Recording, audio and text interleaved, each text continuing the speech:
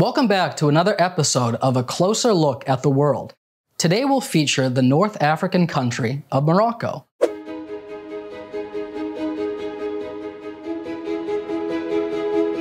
Its city of Casablanca is world famous, in no small part thanks to the 1942 film of the same name.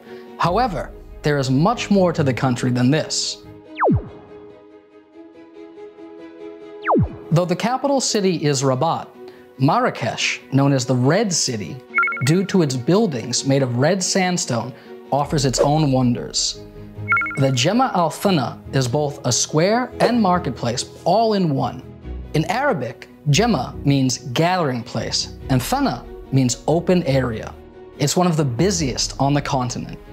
Tradition is alive and well here, with handicrafts, spices, and all manner of goods on offer. One very unique aspect of a visit to the square is the opportunity to see storytellers, snake charmers, and magicians competing for tourists and locals' attention alike.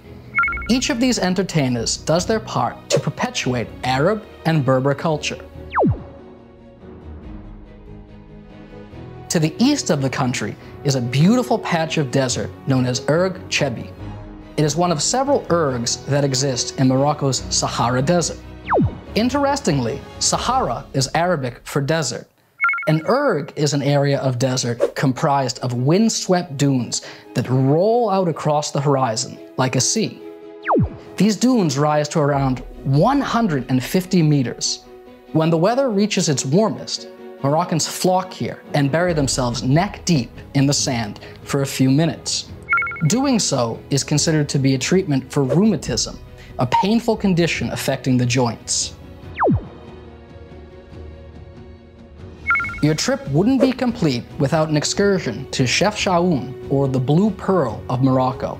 This mountainous city has countless houses painted, you guessed it, blue. The various shades that can be found make this place resemble a serene sky. It's almost impossible for one not to find peace in this environment. While Medina means walled city in Arabic, Chefchaouens can be found within the city limits, since its growth has outpaced the former territorial boundaries it once encompassed. Although, as always, I could talk about a place for hours, our time has come to an end once again. Thanks for joining me, and until next time.